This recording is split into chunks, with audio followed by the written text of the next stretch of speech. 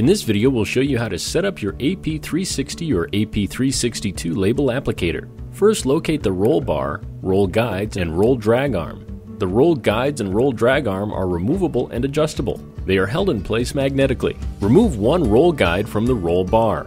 Lift the roll drag arm up as you place the label stock roll on the roll bar. Push the stock until it meets the roll guide. Place the roll on the roll bar with the loose end of the stock feeding underneath the roll from the back. The rounded tip of the roll drag arm should be in the center of the inside of the core.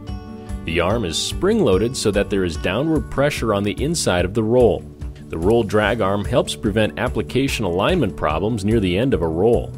For larger width label roll cores, you may need to reverse the roll guide so that the bottom of the guides are facing in to allow the uprights to be placed next to the roll. Pull the loose end of the label stock forward and push it into the feed area from the back of the label applicator. The labels will come out just underneath the peel edge. It may be easier to feed the stock through this area if you angle it slightly.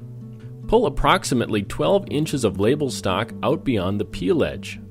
Take the loose label stock and feed it between the liner idler roller and liner drive roller.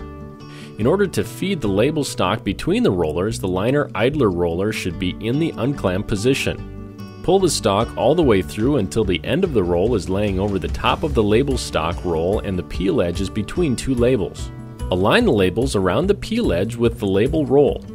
The edge of the label stock should be parallel to the side plates.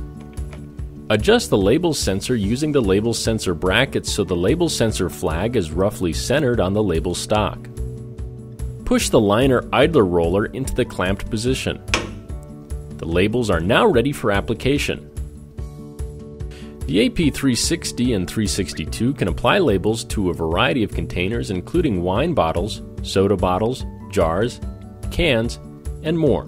Depending on the container type that you are labeling, you have several different options. For this video, we will use a soda bottle. For more information on other container types, consult your user's manual. Lift the container pressure arm to a height well above the height of the container. Position the container idler roller so that the container is at the highest possible position that is still stable.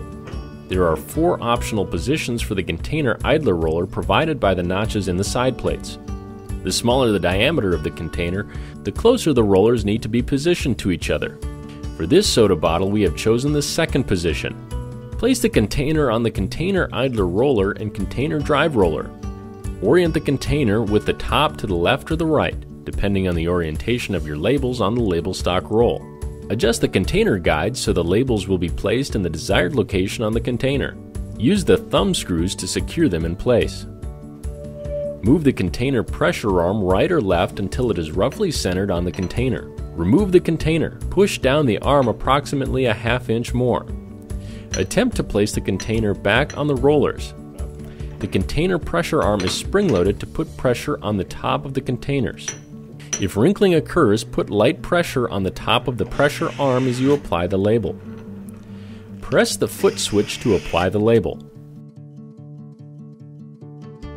If you want to apply 2 labels to a container, press the mode button once to display the current memory location. While this is displayed, press the recall reset button repeatedly to move to the desired memory location, F1 through F9. You can choose any location other than F0. F0 is reserved for single labels.